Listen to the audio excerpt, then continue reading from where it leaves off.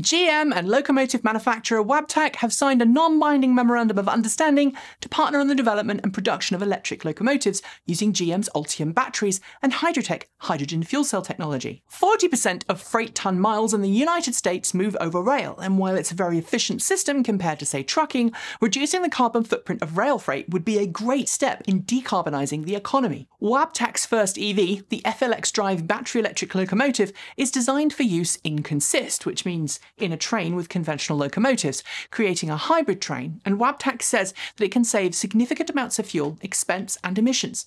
With 18,000 battery cells on board, the FLX Drive recoups energy via regenerative braking and can charge via a rail-side charging station, just like any EV. It's easy to see then why a partnership with GM could be beneficial in terms of growing the technology and production of similar designs.